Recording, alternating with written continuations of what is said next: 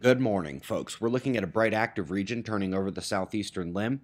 It doesn't have any sunspots, but we've got a number of top stories today, so let's begin at a slightly tweaked spaceweathernews.com. Now a bit more than the AIA 193 on the homepage top. Scrolling, you have 304 and Soho Lasco down the left side. Nothing taken away, just added and feng shuied on the page as we go to 193 angstroms and find that even without sunspots, the incoming brightness does stand out on the sphere. Dark coronal holes lingering through their turn Earth-facing, and they have been setting the higher intensity solar wind, which plateaued at this elevated range yesterday, but the stability of it allowed Earth's magnetic field to handle the plasma stream a bit better. No further geomagnetic storm events. The coronal hole is expected to continue the elevated stream intensity at least a few more days. If you haven't heard, it appears a tornado tore through South Carolina yesterday. Footage does look unpleasant. And then, more of the cold variety is on the way, and that goes for a swath across the entire continental U.S. More cold records, more snow records, firmly in the crosshairs. So the ESA has put out a study on the damage able to be caused by a single extreme space weather event to Europe.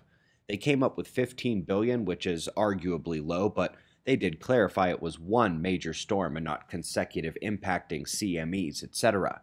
The real numbers for the worst-case scenario are closer to 100 billion or more, just in Europe, especially with the geomagnetic vulnerability of the northern nations like Sweden and Norway. Their report is linked below. Top earthquake of the last day struck Japan, luckily a little bit off the coast there. Interesting piece on using machine learning to predict earthquakes. Right now, they are still in the process of figuring out how they will be looking for patterns. If they want to skip the figuring and the searching, we've got some patterns they can start checking already. Yesterday's big event has been added to the homepage updates, quakewatch.net. Moving on to the 5-year anniversary of the Global Precipitation Mission, they have a full article and highlight video linked for you, but hopefully you're recognizing many of these analyses and views even if you didn't know they came from GPM.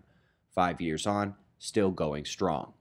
Our last two stories today hit items in the Milky Way. First, coming into the center of the galaxy, our radio telescopes notice just about everything circling that central point in Sagittarius A, where our galactic nucleus is found. But some things do not seem to be orbiting that central point, like a gas cloud they say is instead circling a smaller version just astride of the galactic center, which would be at longitude 0 as you look at the bottom of those charts.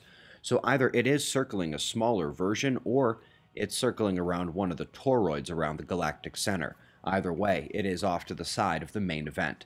And so let's jump out to larger scales of the Milky Way and peek in on Antlia 2, because the dwarf, diffuse satellite of our galaxy could be an excellent candidate for Bose-Einstein condensate dark matter. That would make it normal bosonic matter and not something new or magical, although we do have to take off some points for suggesting axion-like particles which don't have nearly as much electric interaction as they do fantasy features. Have to throw this in here, folks. We are 20 episodes into our Earth Catastrophe Cycle series, and it all started with Chan Thomas and the Adam and Eve story. Adrian D'Amico and Gary Long, my childhood best friend and his associate, got the full book, and yes, dozens of pages were missing, including an epilogue. The first of their multi-part series on Suspect Sky Channel began last night. We greatly appreciate your support. Website members, today is a Fly on the Wall podcast day. Adrian is a member of the podcast crew. That's coming up in a few hours. We've got wind maps and shots of our star to close, and we'll do this all again tomorrow, right here. But right now it's 4:45 a.m. in the new Valley of the Sun. Eyes open, no fear. Be safe, everyone.